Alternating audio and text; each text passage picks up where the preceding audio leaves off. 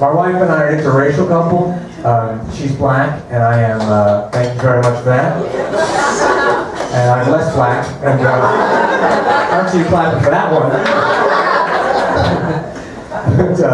And it's weird because even if they hear people get weird about interracial couples, I have buddies from college, white guys, and I was like, well, Alex, why a black woman? I'm like, I don't know, because black guys don't do it for me.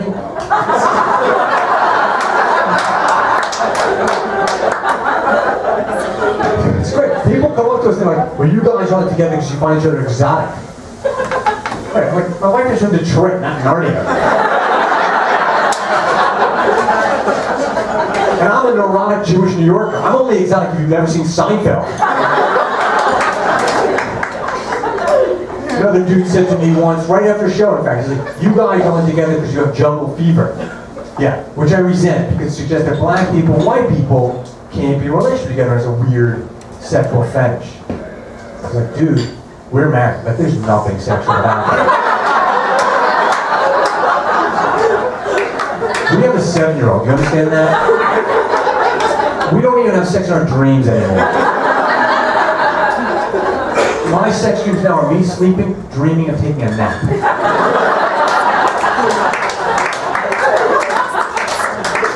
I don't realize we had sex. I think it was like last fiscal quarter. Which is how Jews measure time.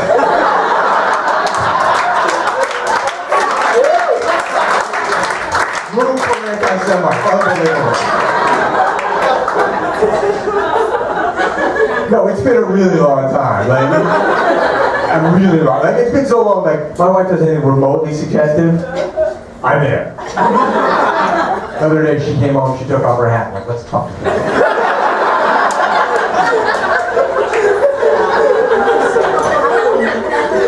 Today, she was making my son a grilled cheese sandwich. Because that's all I fucking eat. You know that. Every man knows that. Be prepared for it. Yeah. So I'm serious. Like, if cheese didn't exist, my son would have died of starvation 6.5 years ago. So she's bent down to get the cheese out of the cheese drawer. Right, you must have kids. Cheese must go in the bottom drawer. You put the cheese anywhere but the bottom drawer, you will be in fucking marriage hell. Right? So she's bent down to get the cheese out of the cheese drawer, and her ass was in the air. No, of course she's fucking asking for it.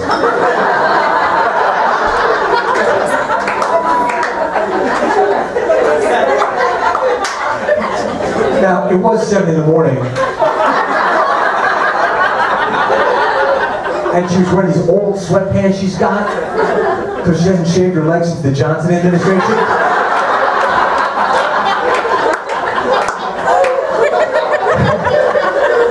And these really ratty wool socks she wears, because her toenails look like the hooves on a Shetland pony. And a headscarf, because who knew black women dress up to go to bed? Live and learn, right? But her ass was in the air. I'm like, oh, she's fucking begging for it. And I'm just the guy to give it to her. I was like that squirrel in Ice Age.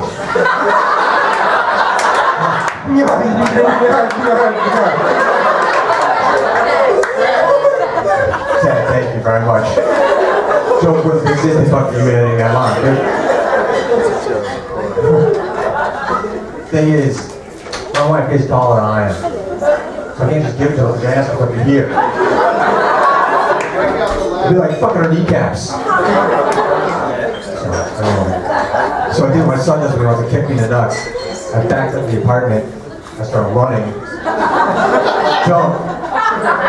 Don't do this. I hit her. She went in the fridge, broke the fridge. My nose went in her ass. She was not happy about that.